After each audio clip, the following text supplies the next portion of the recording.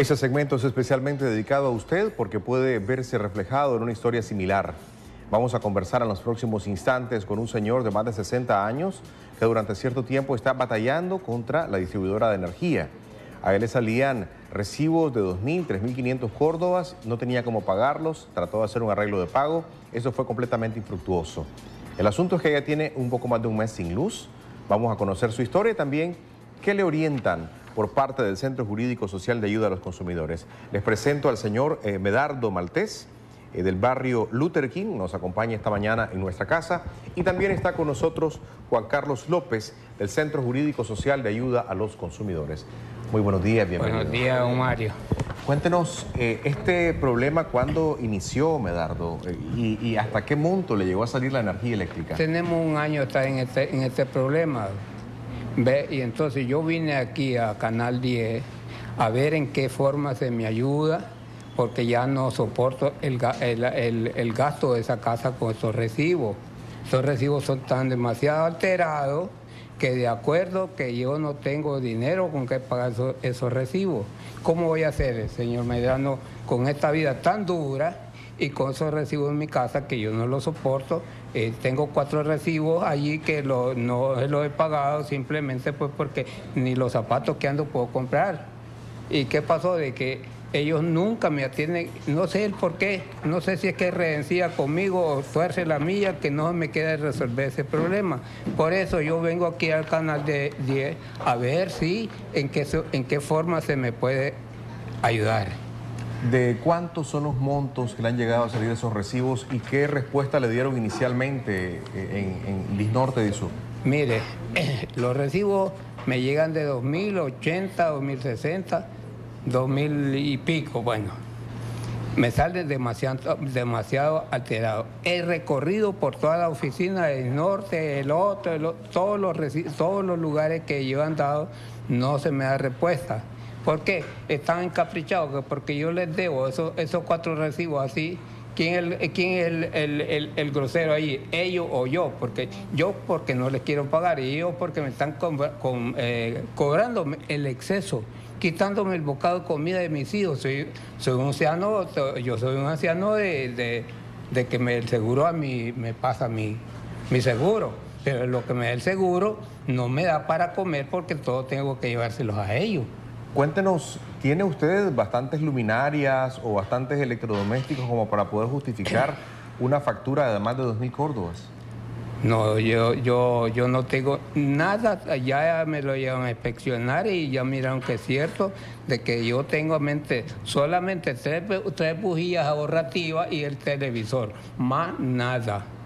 Y me extraña que a mí me llegue ese recibo así, sabiendo que yo lo que uso son 3 bujillitas de ahorrativas y el televisor.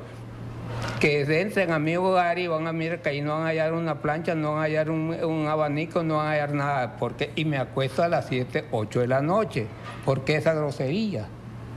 Bueno, estamos conversando también con Juan Carlos López del Centro Jurídico Social de Ayuda a los Consumidores, quien de antemano pues está enterado de esta situación y tiene copia en sus manos de todos estos recibos que nos plantea don Medardo Maltés han llegado a su casa cuando no consume esa cantidad de energía y la respuesta tampoco ha sido satisfactoria en las oficinas de Disnorte.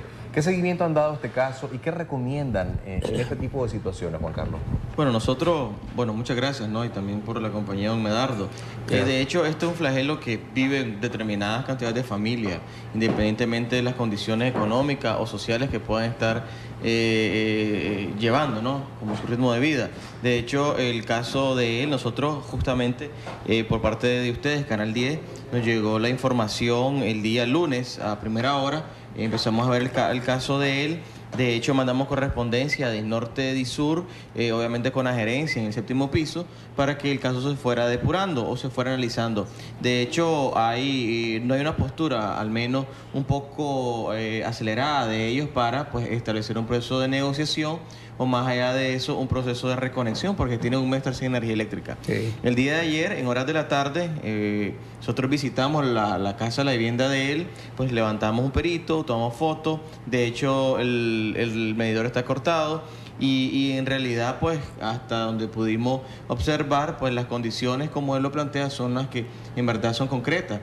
Simplemente tiene un televisor, 3 bujías ahorrativas y hasta ir más, hasta donde nosotros estuvimos inspeccionados. De hecho, tomamos fotos, ¿no? Tal vez por el tiempo no podemos pasar las fotos, pero sería bueno también que la empresa, o más, la empresa debería estar obligada a hacer revisiones. Solo quería rapidito, aquí antes de tal vez una llamada, no sé si por aquí ustedes pueden ver. Vamos a ver si nos cerramos con algunos de estos recibos, que es muy importante que ustedes sepan que siempre que decimos estas cosas lo hacemos con el sincero deseo de tratar de llegar a una solución, porque definitivamente es un problema que afecta. Si pueden ver por aquí, se van a dar cuenta el consumo excesivo. No vemos todavía el monto. No se puede ver, estamos hablando de un monto de más de 400 kilowatts. Estamos hablando de una sumatoria de 361 kilowatts más 79.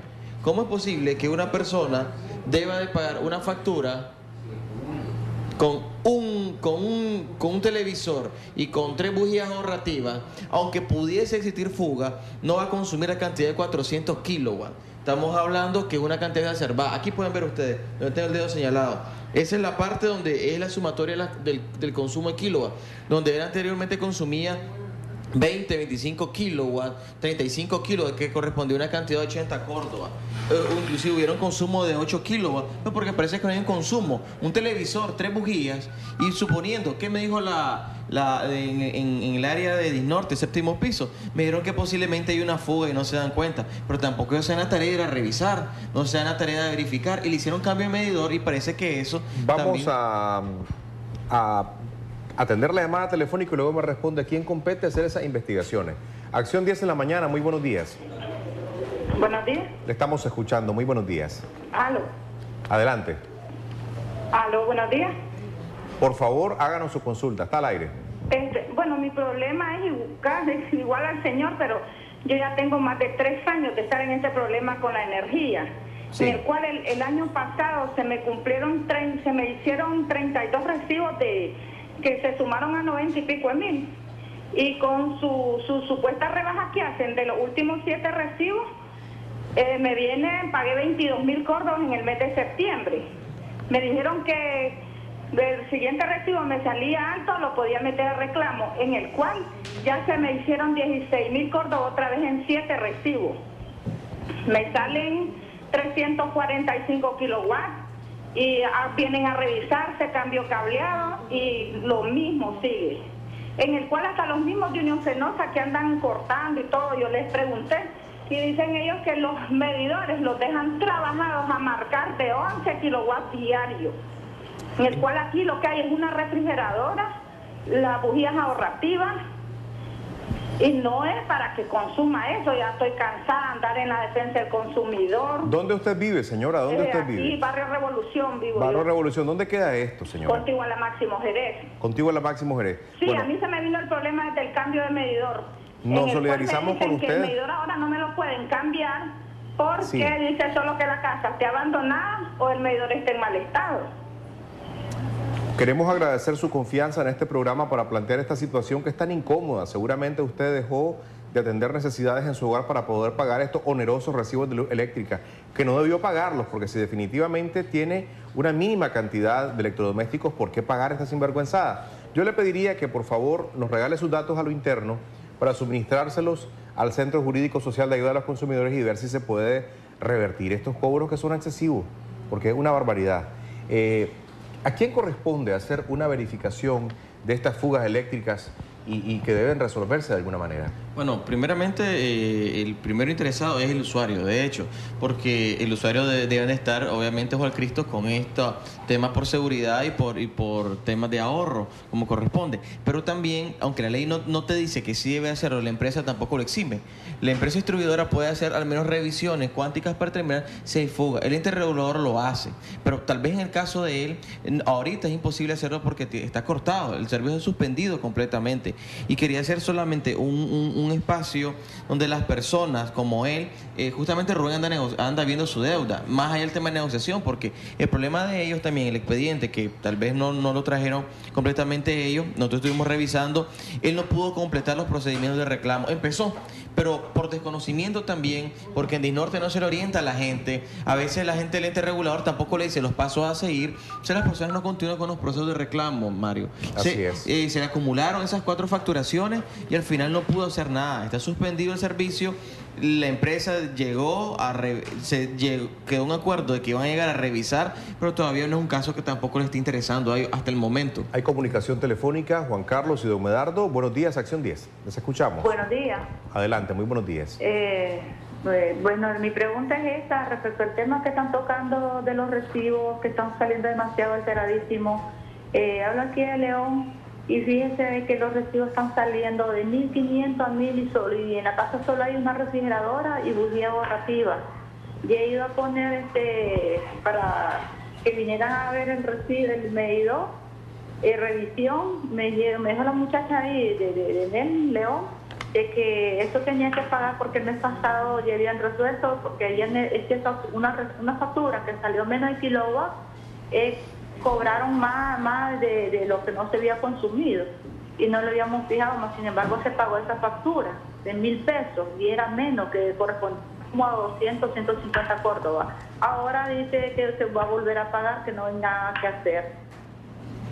Bueno, queremos agradecer ese reporte desde León. Eso es una clara evidencia que estas irregularidades no solamente ocurren en nuestra capital, sino también en Occidente, y también hacemos votos para que las autoridades en ese departamento pongan el dedo en la llaga y supervisen verdaderamente esta situación de estos cobros.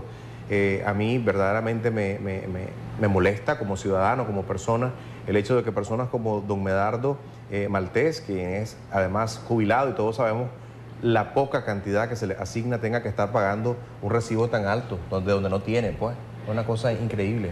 Don Mario, quería hacerle una pregunta. Si a mí me dijeran, por decir, a mí me dijeron en el puente nivel que llegué yo con un recibo de los nuevos que me llegaron y yo llegué a pagarlo y me dijeron que no podía pagarlo porque tenía que ponerme al día con esos recibos. Entonces le digo yo a ella, señorita, le digo, dispénseme, le digo, ¿cuántos recibos tiene usted aquí? 4 meses. Ajá, le digo, ¿y cuánto voy a pagar yo, le digo, de arreglo de pago? A 700 Córdoba, me dice, por recibo, me. ¿Ya? Cada recibo 700 Córdoba. Señor, dígame usted, ¿hasta cuándo voy a terminar yo de pagar ese arreglo de pago? Si estoy en el arreglo de pago de esos recibos, y el recibo siempre me va a estar llegando. Es decir, ya soy viejo, me voy a morir y nunca voy a poder decir, ya terminé de pagar esos recibos. Lo cierto es que mientras usted también, a través de las cámaras de Acción 10, hace pública esta demanda y este llamado a las autoridades de Disnorte y de Sur para que revisen este y otros casos similares, usted permanece sin luz y esto está afectando su salud, su descanso. Claro. Con estos calores insoportables ni un abanico puede poner, eso hay que decirlo, y está en riesgo también su salud y su seguridad. Para finalizar, Juan Carlos, recomendaciones y quizá tus sugerencias.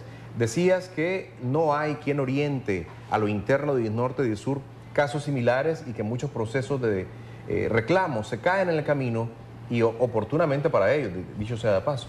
Sí, eso es una eficiencia que tiene, o a cierto punto es una ventaja que ellos lo utilizan, pues para que la gente utilice modos de arreglo de pago, la gente no reclame, la gente se aburre de reclamar, que es un tema que hemos puesto nosotros en la mesa. Para culminar, 3 cosas importantes. La gente de León, la semana pasada quedamos en motivarlos a ellos porque ellos quieren hacer una auditoría en energía eléctrica, quieren capacitaciones también en servicio de agua potable. Mucha gente de León nos estaba llamando la semana pasada, antepasada, y le decimos pues que no se dejen, no se den por vencidos con sus procesos de reclamo.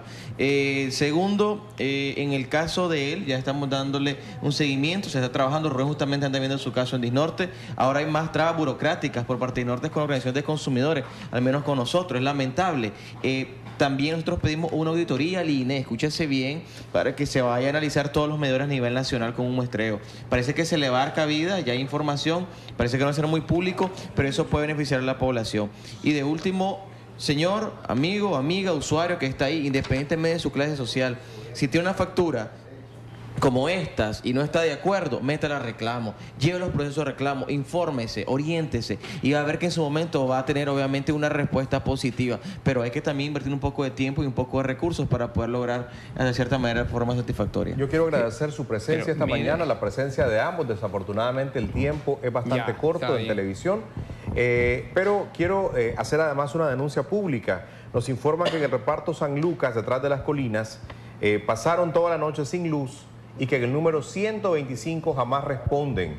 Es importante también que quien opera ese número, que yo creo que es un robot, porque yo he llamado un montón de veces y jamás me levantan. Gasto todo el saldo del celular y jamás me levantan. Siempre marque el 1, marque tal, para tal, diga su número de código, pero al final no resuelven. Por favor, hay que tener un poco de mayor conciencia, porque el recibo llega puntual, también la atención a los usuarios debe de ser muy responsable, muy adecuada, porque se está pagando por el servicio. Vamos a ir de inmediato con Odilí Vargas, que tiene una excelente recomendación para usted, y posteriormente tendremos nuestro gustado segmento Niñez en Acción. Hoy vamos a hablar de los hipos, muy atentos a los padres y madres de familia con niños que sufren ese problema. Cada miércoles, Acción 10 en la mañana, debate, orienta, denuncia. Todos los miércoles tenemos un compromiso con usted en defensa de los consumidores.